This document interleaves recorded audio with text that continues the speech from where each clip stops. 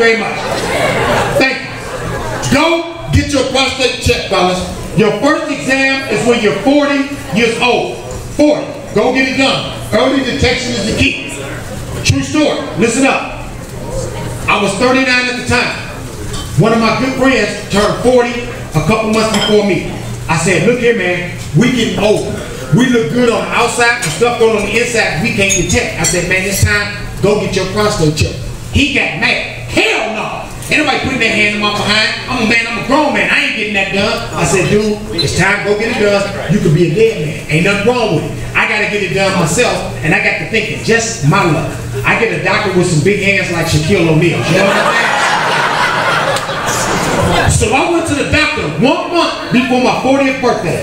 I had a complete physical from head to toe. I had a female doctor. She ran all these tests, came back with my results. Mr. Jones, you in great shape, great health, blood pressure, cholesterol, everything is just fine. Then she asked me, have you had your prostate checked? I said, no. They told me when I'm 40. I won't be 40 for another month. She said, well, we can check it today. I'm like, hold on now. Because this ain't something you tell a man right then and there. We got to prepare for this mentally. So now, I'm trying to get out of it. I'm like, Doc, I ain't even wash my ass. You know what I'm saying?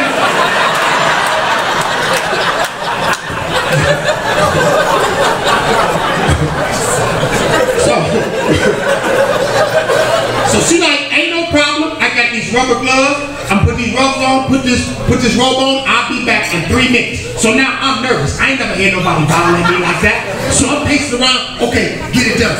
Early detection is the key. They find out something, they'll be able to take care of it. And she's a female doctor, and she got little hands. And women jiggle when it comes to this type of stuff. So now I'm feeling a little bit more confident, right? So now I'm trying to help to stretch out with the procedure.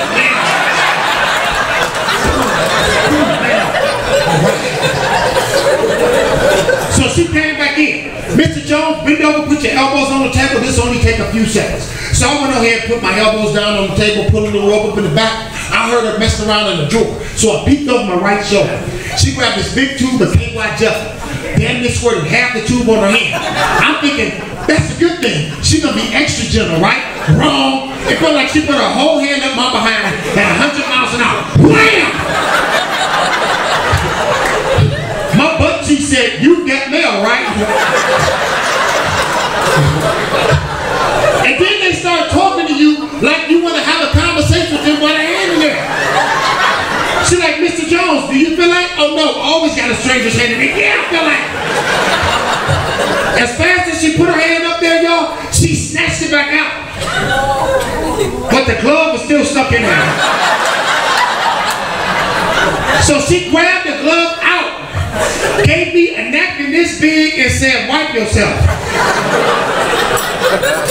I got a half a can of grease spackled up my butt. You gonna give me a little bitty napkin this big, I need some rag with some soap and water on it. I pulled my pants up, my underwear stuck all in my butt. I gotta walk in the lobby, people looking at you. You can't dig up your butt when people looking at you. You walking out with that hands-free walk. You know that walk when you try to get your underwear out your butt without using your hands. You walking out like this.